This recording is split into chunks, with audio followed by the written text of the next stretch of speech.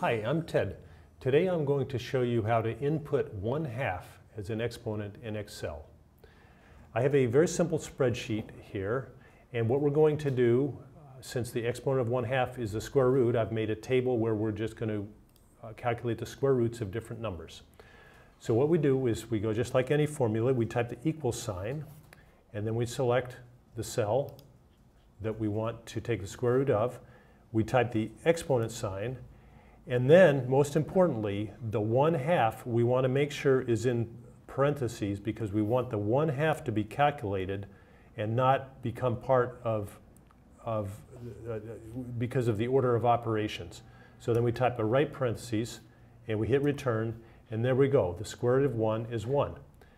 And then we can just, like any formula, if you select the cell, move the cursor to the bottom right until it changes to a solid plus and drag down, you'll see all the numbers here. These are the square roots of all the numbers from 1 to 6.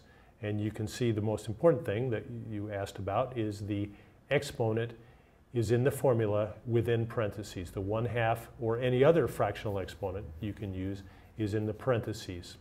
So I hope this has been helpful. I'm Ted, and today I showed you how to insert 1/2 as an exponent in Excel. Thank you for watching.